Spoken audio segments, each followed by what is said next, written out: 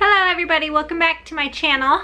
Today I am going to share with you my dropped biscuits recipe. I had a lot of requests for this recipe after I posted a short that included me making these for my family.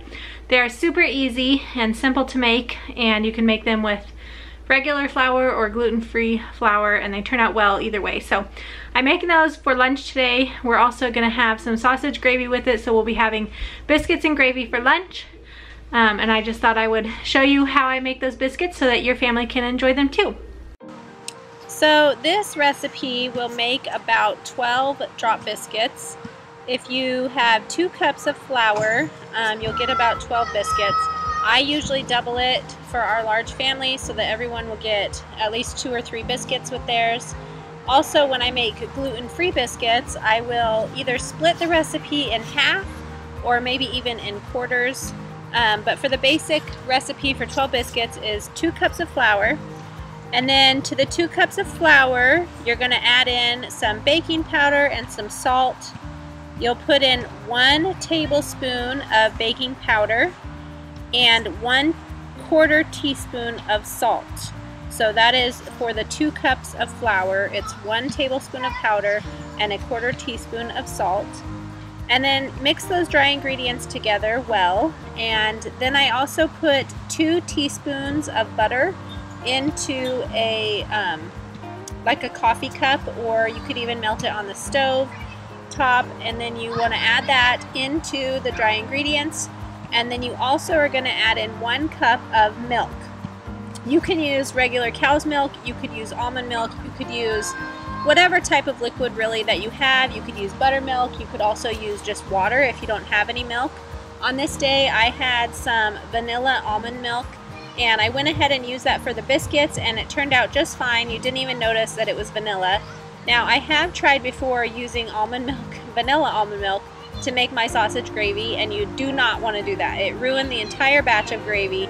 No one would eat it. It really was not good at all. So don't ever do that. But vanilla almond milk works great whenever you're just mixing up your biscuits. So once you have your wet and dry ingredients together, you're going to just mix them with a spoon or with a whisk or with a fork, whatever it takes to get it mixed together.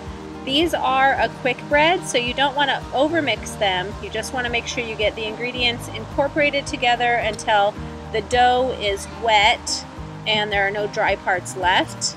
And once you have that all mixed together, then you're done. That's all the mixing you're going to do. I was making 2 batches on this day. I was doing gluten-free in my small bowl and making regular in my big bowl. So it takes me a little bit longer when I make this, but it's really not bad at all. It's pretty simple.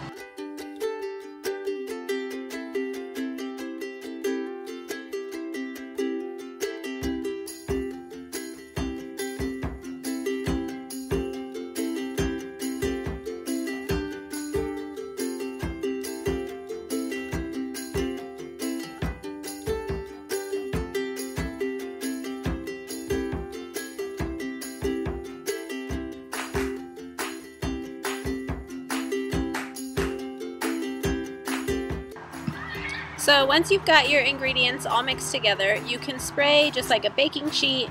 On this day I use my cast iron skillet because I can stick it in the oven, which is something I really love about cast iron. I sprayed it with some oil, and then you drop the biscuits by spoonful onto your pan, and then you're going to bake them in an oven at 450 degrees for anywhere from 10 to 12 minutes. Now these took a little bit longer because I was using the cast iron and it was not preheated, so it had to warm up before the biscuits really started cooking. But usually on a baking sheet, 10 to 12 minutes is plenty of time for the biscuits to get cooked. So while my biscuits were cooking in the oven, I had already been cooking my sausage, and then I started making the gravy.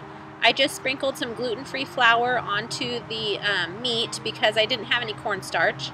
And then after I had mixed that together well, I added in some milk. I used about 6 cups of milk probably, and I sometimes will add some water if I don't have enough milk, but on this day I just used all milk. And usually my sausage is plenty seasoned enough that I don't need to add any more seasonings to it.